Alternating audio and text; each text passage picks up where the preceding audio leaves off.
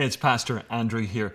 I don't know if you're like me, but I'm a little bit of a news junkie. I enjoy the news BBC website, just keeping a track of everything that's happening in America, across the world, and even back to my home place in Northern Ireland.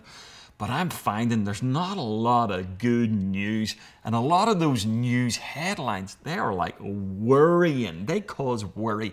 If there was one word for 2020, I don't even think it would be like COVID or anything like that. I think it would be worry. We are anxious on a different level.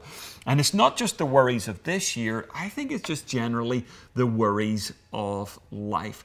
I heard a specialist say this recently, that anxiety is normally fueled by two things. Either the worry of an uncertain future or the worry of an unforgettable past. Did you hear that? Some people are freaking out because it's an uncertain future right now financially. They're worried about where is the money going to come from. I spoke to a small business owner the other day, and he said reserves have just been dwindling and dwindling and dwindling, and the phone has not been ringing.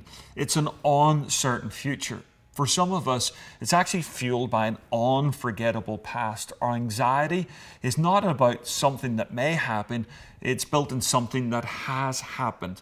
Maybe something that happened to us, or something that happened because we did something foolish in our lives. But I want to encourage you with this today, that God has got your past and God has got your future. Here's something really important, that with your past, your sins are forgiven. They are washed away. They are cleansed. And when you look to your past, guess what you can see? Not the failure that you did all those years ago, or something that even happened to you. This is it, my friend, is that when you look to your past, you can see Jesus. Jesus has got your past. And as you look into the future, I wish I could tell you everything that's going to happen. Actually, you probably wouldn't want me to.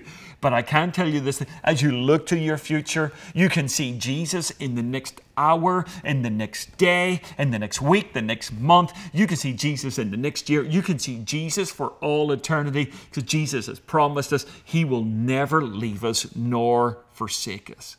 So Jesus, He is the Lord over an unforgettable past, and He is the Lord over an uncertain future. I want to read you these words. You probably know them so well, but the Word of God is going to bless you as you start your day today. It says, "Do not be anxious about anything, but in every situation, whether it be an unforgettable past or an uncertain future, by prayer and petition, with thanksgiving, present your requests to God, and the peace of God, which transcends all understanding, will guard your hearts and your minds in Christ Jesus." Philippians 4:6-7. Let those words, you know what, deal with your past and fuel your future. God bless.